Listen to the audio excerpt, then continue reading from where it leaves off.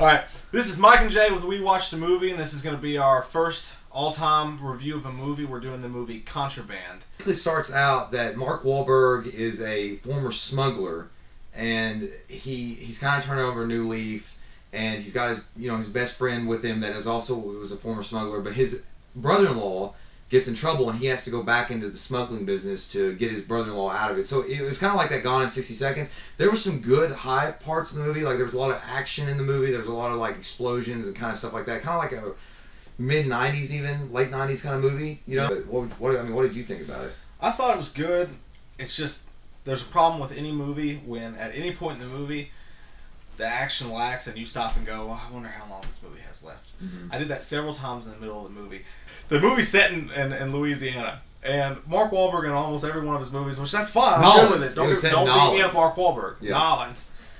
You like to say Homeboy's naked? And yeah, I know what you're gonna say. I know what you're gonna say before you even say it. He sounded like he was from the fighter. He never can change his tone. He can never change his accent. He's always sounded like he's New Jersey or Boston. I can't do it. But when we say no disrespect to Mark Wahlberg, we love him. We think he's a great actor, but Mark Wahlberg does kind of come off as the same kind of character actor. Yeah. You know. But it's fine. It worked really well in The Fighter, and it worked really well in movies like Fear and... You know what the problem was? He wasn't in this movie enough. But give him props because he didn't do what Ribisi did. You know, Giovanni Ribisi, I guess that's how you say his name. Yeah, I'm not sure. sure. Director. He was even in Gone in 60 Seconds, which takes almost a direct plot from...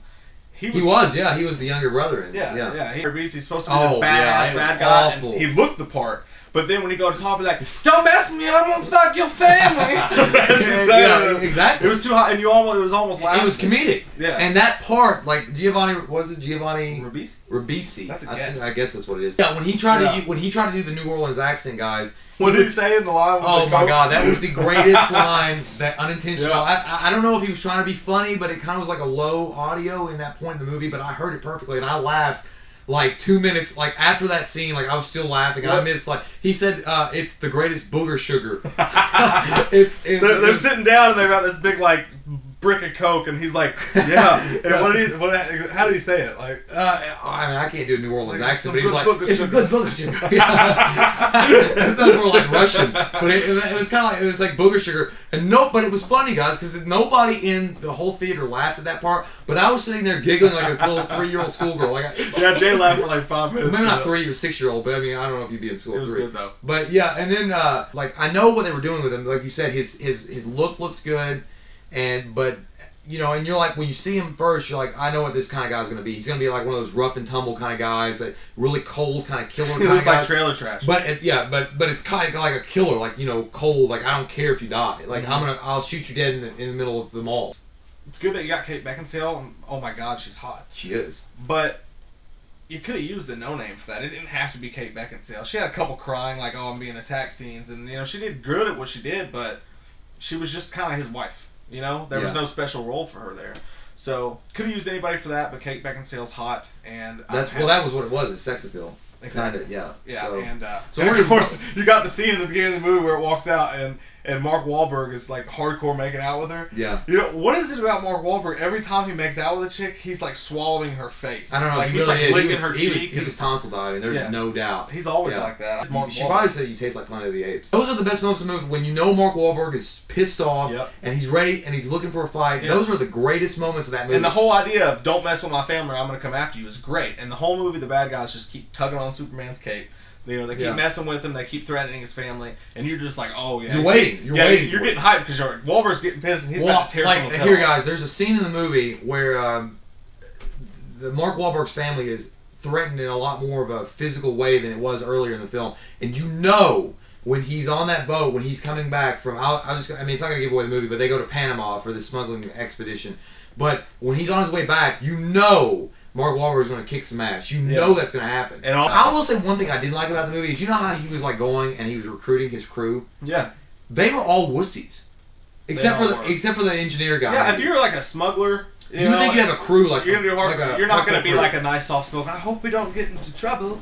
Yeah. When Mark Wahlberg's beating somebody down and they deserve it, you feel like you're in the room with them. Yeah. Well, when they're on the boat doing the heist, I felt like I was standing on the boat in the cold waiting for something to happen. Oh, exactly, dude. Yeah, you're hitting it on. Like there was points in the movie where it just dragged so much, and you're like, when is this going to end? Like, there are parts like you're like they don't need that scene in the movie to like get you pumped up for what's happening. Like, you know, there's a clock, you know, issue. You know that there's, you know, he's got to get this done, you know. But they don't need that scene in the movie. It just extends it further than it needs to go. Yeah. But, and especially at the end, I was especially like, when is this, you know, I'm kind of like, when is this going to be over? I gave it a 7.5, which I still stand by. I think 7.5 is a good score. But ultimately, I do think that, yeah, it should have ended earlier. Yeah, like, I mean, will you watch it again? I don't know. Like I would give it. I gave it a 7.5, and it's not one of those movies I would say rush out right now and put your money down and go see it. But I would probably watch it again on DVD. You gave it a 6.5, and you're standing by the 6.5. Yeah, I'm saying. Okay, and what's your recommendation? Would you recommend seeing this movie in theaters, or would you wait for Blu-ray DVD? Well, what's out right now? I mean, that's the main thing. I mean, yeah. Right now, if you're gonna go see a movie, like right now, like this week, if you're gonna go see it this week, yeah, I'd say go see it. I'd say go see it instead of anything else, because if you got Beauty and the Beast 3D, there's if you like action movies, if you like, you know, horror movies or exciting movies, and you're not into I want to see an Oscar movie at the local, you know, cafe, then they show movies at cafes. Yeah, and that. But ultimately, 7.5 for me, 6.5 for you. Closing thoughts, Mark Wahlberg's good in it, but not recommended. I wouldn't recommend it. He's not going to recommend it for go out right now and see it in the movie theaters. But if you're going to go to the movies. If you're going to go to the movie, go. If you're just like looking for something, like if you're taking your wife or girlfriend and you're like, they're like, well, what movies should we see? I don't know what kind of movie. And you're like, Contraband. Like, that's not bad. But at the end of the day, just subscribe, like, comment below. Tell us what you liked about it, what you didn't like about it, what kind of movie you want to see from us next. If you want us to do a DVD update or a Blu-ray update or what our favorite Blu-rays are. Just say anything. Whatever. Let us know you watched it. We are going to see a movie next week, so let us know what kind of movie you want us to see, and we'll get back to you. So until then, see ya. You know you love it. I hate 3D. Beauty and the Beast is good. I hate 3D. I've never seen a movie. I've never seen a movie in 3D either. I don't want to wear glasses. I already have to wear glasses. Yes. You know what? Fuck glasses. I don't need these Just glasses. get it off your face. I think he's good in his movies. Yeah. I think he gets shut the fuck up. Stop saying yeah. But at the end of the day. Yeah. No. What's funny about the movie? Well, and, like, I loved him in Pandorum. I thought he was great in Pandorum. That movie sucked, dude. Are you serious? Yeah. This guy that was in the background somewhere in the theater, in the darkness that is, he it was there was a part where he's like, Mark Wahlberg's like, well, how much is it worth? And the guy was like, $140 million. And he was like, oh. And there's a guy in the background in the theater that goes, I just want to see, you know, you want to see a bad movie. Yeah, exactly. You know, I'm tired of this, you know, whole... Get out of my face, woman. Yeah. Bring me popcorn. Exactly. Like, yeah, chicken dinner. Exactly. I just want to see shit explode. It doesn't have to be the indie flick of the year for it to be that way. Even No Country for Old Men. That's the perfect example. That's a badass movie. That's a badass movie, but...